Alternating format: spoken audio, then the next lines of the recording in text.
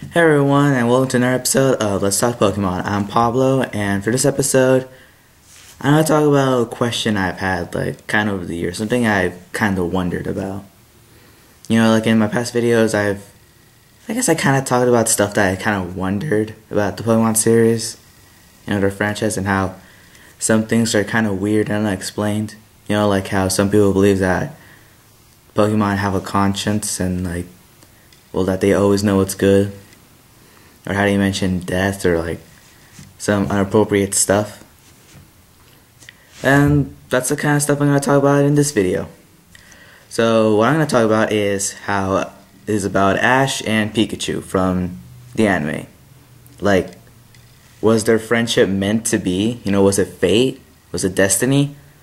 Or was it planned by an outside group or of some sort? So, now I'm actually going to explain this in storyboard form. And if you don't know what a storyboard is, it's kind of like what an animator draws. It's kind of like a comic strip. Like that animators draw to explain an episode.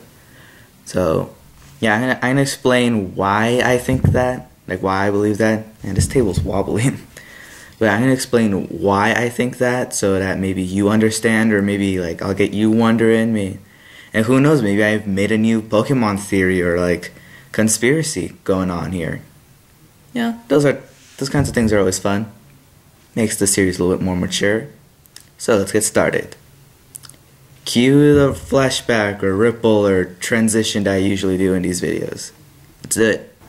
Okay, so this question or thing I've been wondering, it all started when I saw this Johto episode in which Ash and Gary are talking. It was the Johto episode in which they're going to face each other in the Johto League or the Silver Conference.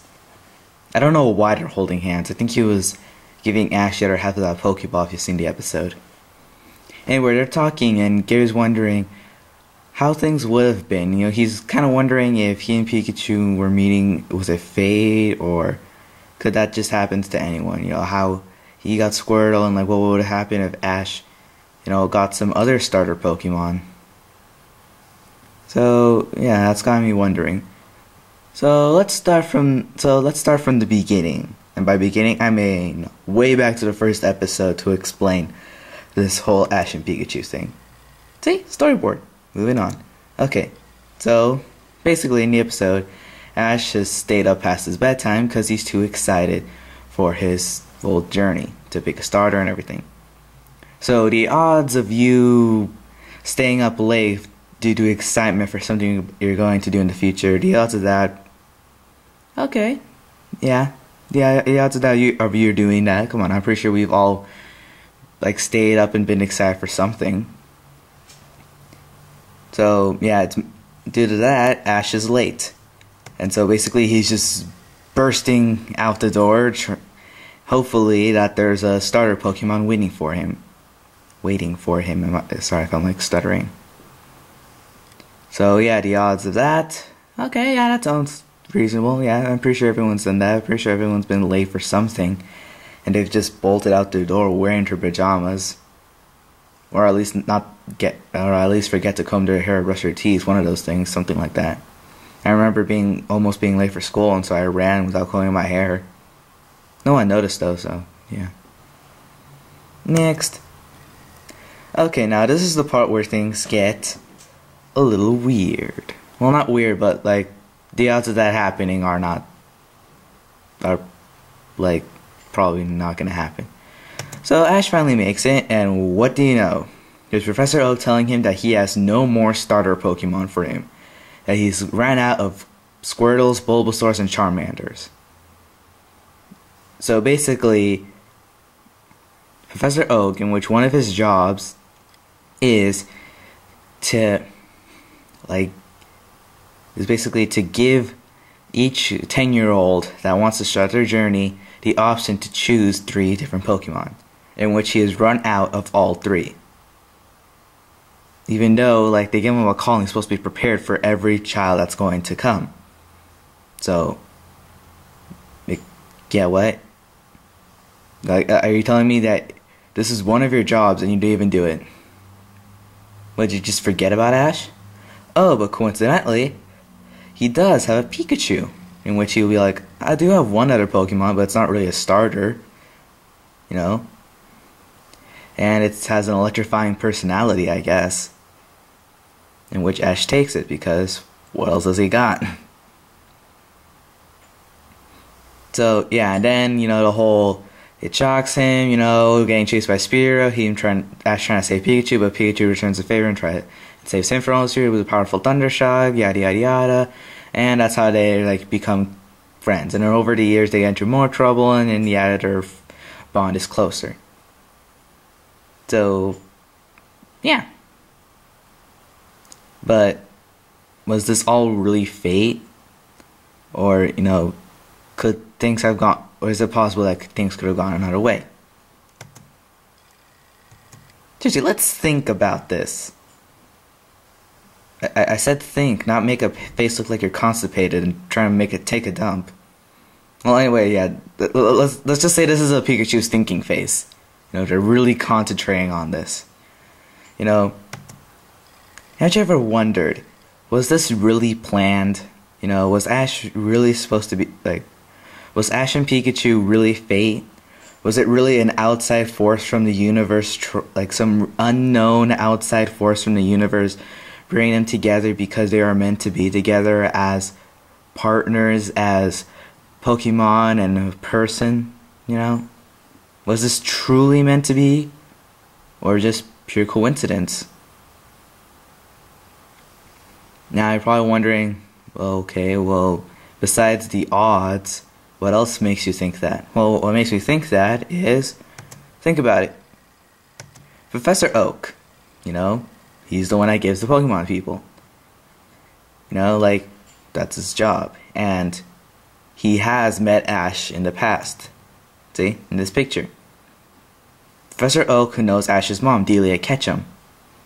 And so, yeah, in my last video I was talking about how Professor Oak is one of the suspects to be Ash's father. That question people have been wondering for a while.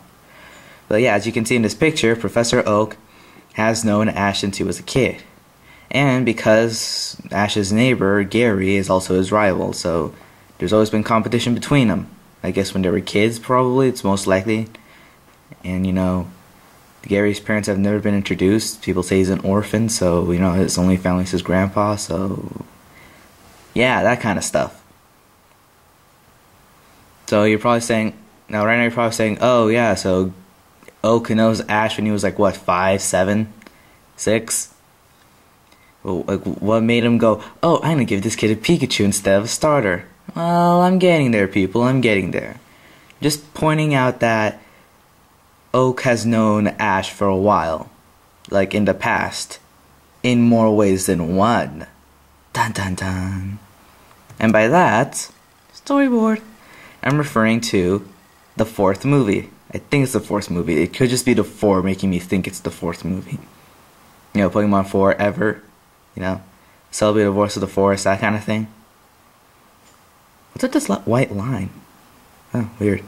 So anyway, yeah, basically Pokemon Forever in the 4th movie, I'm assuming. Ash, runs into this kid from the past because Celebi brought him to the future, or their present. Well, actually, for us it's past because that movie's old now, so yeah. As you can see here, he's with this kid right there, in which his name is Sam, or Samuel, which is Professor Oak, basically. That's basically Professor Oak. That's him when he was 10 years old. He went back and, he went to the future for 50 years, making, 60, right? What is he, 60 or something? 50? 40? Well, not far, I'm pretty sure he's 60, who knows. So anyway, Ash has met Samuel Oak when he was a kid. In which, he's met Pikachu, and he's met Misty, and he's met Brock. Now, he hasn't seen all of Ash's Pokemon. He's only seen Pikachu and Bayleaf. So, it's possible that, he did draw that sketch of Pikachu and Celebi in the movie.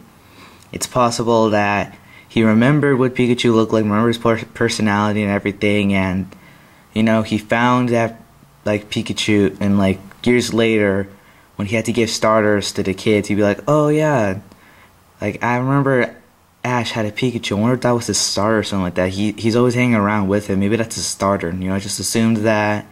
Or maybe Ash told him, "Oh, this is my starter Pikachu." Since he was always introducing him and Pikachu.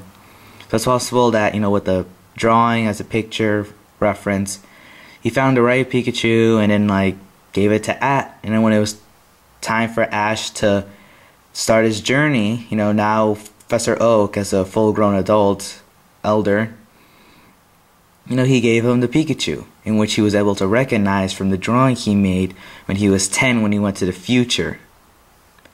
A lot of that just sounded confusing to me. But you get the idea. Professor Oak goes back in time by accident, meets Ash with his Pikachu, goes back to his original time, grows up, finds that Pikachu, and gives it to Ash when he starts his journey. Maybe that's how it happened.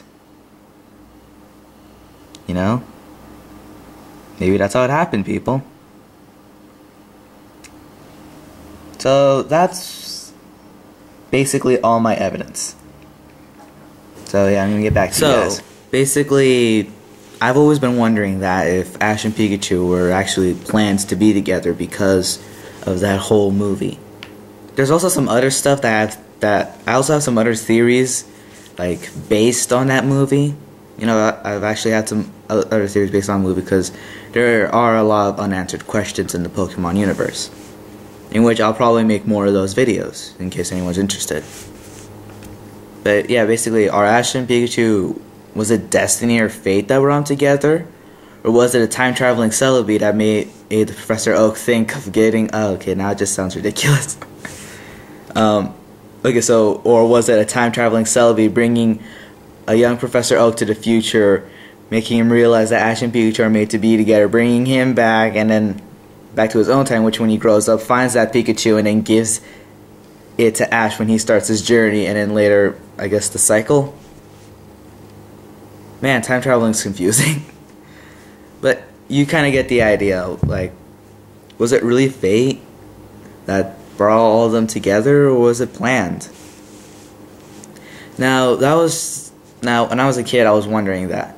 Now, technically, this is a cartoon, not an actual, like, real-life story. So, I've heard that the animators of Pokemon were thinking about partnering Ash with a Clefairy.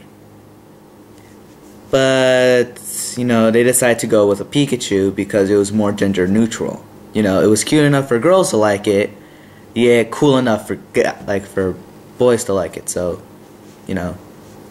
kind of works both ways, I guess. Gender neutral. That way, because the point of a product is for everyone to like it. You could focus on one thing, but you will get more money if you get everyone else to like it instead of just that one group. That's why nowadays you have a boy and girl option in the game. Not in the past when you could just play boy. Probably making girls feel like left out unless they would just play it like that. So, yeah. Which is kind of strange because the creator of Pokemon, he didn't, Pikachu's not really his favorite. His favorite's Poliwag, which I also found weird. So, kind of weird how Ash wasn't partnered up with a Poliwag or a Clefairy or a Charmander, a Squirtle, or a Bulbasaur. He originally wanted a Squirtle, which, looking back at it, I kind of found messed up. He was like, "Oh, I want a Squirtle." "Oh, yeah, we ran out." "Okay, I'll just take a Bulbasaur." "Yeah, we ran out too." "Oh, well, I'll take a Charmander." "Yeah, we ran out of that too." "Okay, fine, I'll take this Pikachu." When I look back at that, I wonder, maybe that wasn't the kind of story they should have gone out with.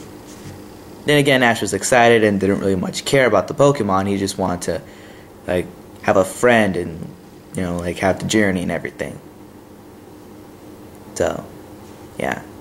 Thanks for watching my video. Click like and subscribe if you liked it. Put some comments in there of your opinions, or, if you're interested in other theories that I have based on my years and experience of watching the series. I'm very loyal to television. I will continue watching a show until it's canceled. Seriously. Or unless it like really went down the crapper. Like it really just lost it.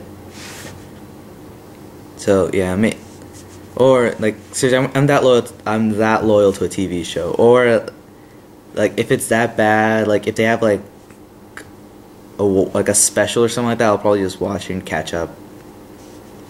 Like that's how I am with television. That's why like I still watch Pokemon, just because I'm curious to find out what happens to Ash and Pikachu. And also to find out how to actually pronounce the Pokemon's names. It actually pays to like figure out what their name is, because you don't want to look like a fool being all like, yeah, you don't want to look like a fool when you talk about their names of the Pokemon. Did it just get dark around here? Yeah, that's weird. But yeah, like, you don't want to look like a fool when you like say one Pokemon's name and someone's like, oh no, it's like, no, you don't pronounce it like that, you pronounce it like this, dumbass, you know, something like that.